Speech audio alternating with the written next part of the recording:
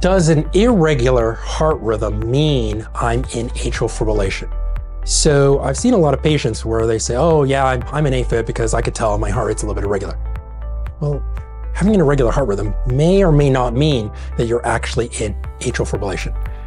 Just having palpitations. See, when people say I have palpitations, they mean one of two things. They either mean their heart is feeling like it's irregular, or they feel like their heart is racing.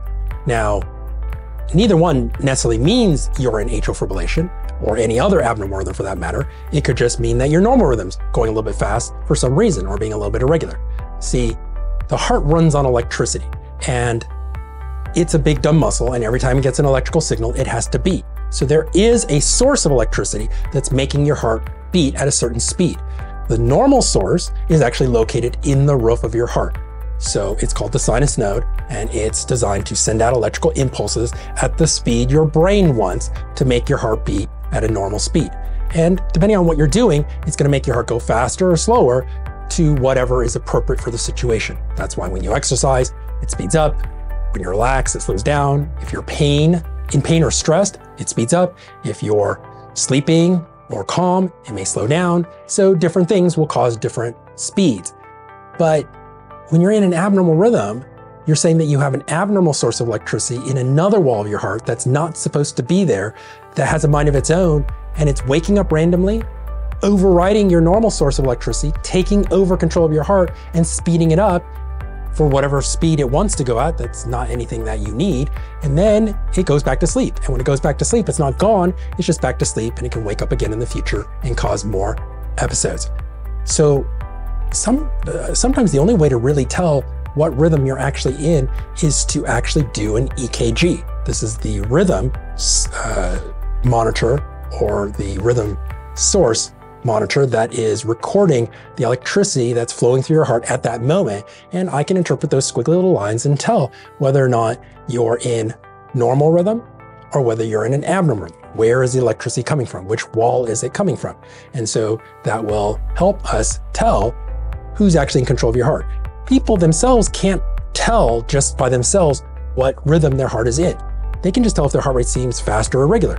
But remember, your normal rhythm can make your heart go fast if there's a reason for it to go fast. If you're in pain, if you're stressed, if you're anxious, if you've got some other comorbid medical condition that's putting stress in your body.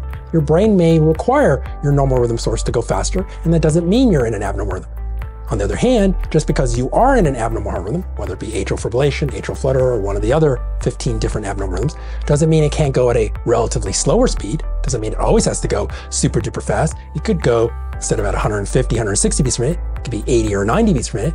And at that speed, you may not even know you're out of rhythm because it's not even that fast. So you can't just go based on the speed. Now, it is true that your normal rhythm tends to be very regular, like a metronome, and whether it's going fast or it's going at a slower speed, it's very regular, but it can be irregular at times just by sometimes having some extra beats that we call premature beats that just make your normal rhythm irregular. And it's true that atrial fibrillation makes your heart go fast and is very irregular because it's multiple sources on multiple walls of the heart in that left upper chamber of the heart, the left atrium, that are firing off simultaneously, making your heart go at different speeds, each beat coming from a different source. So it is very irregular, but just because your heart's irregular doesn't mean you're in AFib. So it's not as simple as, oh, I feel like I'm definitely in an abnormal rhythm, or I'm in my abnormal rhythm, or I'm in AFib because my heart's irregular. Well, just because it's irregular may or may not mean that you're out of rhythm. If it's abnormally fast and you're just sitting there and your heart rate's racing at 150, yeah, you're probably in some kind of abnormal rhythm, because your normal rhythm wouldn't make your heart go at that speed. Your brain wouldn't make your heart go at that speed for no good reason. But just because it's irregular may or may not. You'd have to actually verify it with an EKG or a heart rhythm monitor. Now, there's different ways of doing that. A lot of people will use a blood pressure cuff, which also gives you pulse or heart, which means heart rate. Pulse and heart rate are the same. Or they'll use a pulse oximeter device that measures your oxygen level through your finger, and it also gives you a heart rate or pulse rate. But those aren't that accurate. In fact, they could be notoriously inaccurate. If they can't sense all of your heartbeats because your heart's a little bit irregular, they can grossly underreport what your heart rate is. I've had lots of people come in where they say, oh, my machine is telling me that my heart rate is 30 beats per minute. And we check an EKG where we actually see the electricity telling their heart to beat. So we know exactly what speed their heart's going at. And it's 60 beats per minute or 70 beats per minute. And it's just that the device is undercounting the beats and giving them a false report. So they're not the most accurate. Similarly, watches that just record your heart rate may not be able to accurately tell you. A lot of those devices, like the blood pressure cuff, if your heart rate's kind of irregular, it gives you this heart symbol that shows that your heart is irregular. And people say, oh, see, I'm in AFib. Sometimes they are, sometimes they're not. Sometimes it's their normal rhythm, just being a little bit irregular. So just going by a heart rate or how regular it is isn't 100% foolproof. You really need an EKG or a heart rhythm monitor. Now, some of the newer devices, some of the newer smartwatches, and also some devices like the popular Kardia mobile device, where you actually put your finger on the device or the watch, and it actually gives you a rhythm strip, not just a heart rate. They're more accurate. They're not 100% accurate. They can still be wrong if your heart rate's kind of irregular. They still may call it possible AFib, but they're definitely a lot more accurate than just going by heart rate or whether your heart's irregular or not.